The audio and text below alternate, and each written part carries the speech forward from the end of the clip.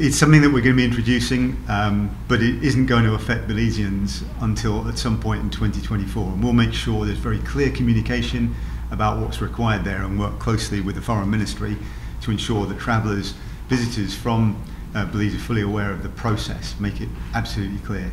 But it doesn't affect anybody travelling this year. It's a 2024 issue and action that we'll be taking forward with Belize. It's to help us with our border controls. Other countries have got similar arrangements in place, and this is a program that we're going to be rolling out over the months ahead. That program exists at the moment between the United Kingdom and the United States of America.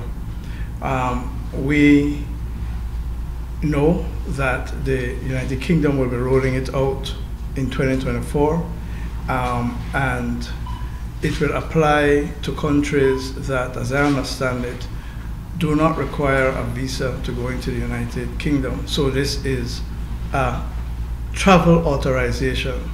It will authorize you to go to the United Kingdom.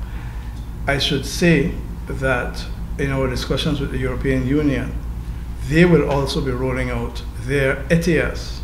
It's a very similar program that will initially apply to those countries that are Schengen free.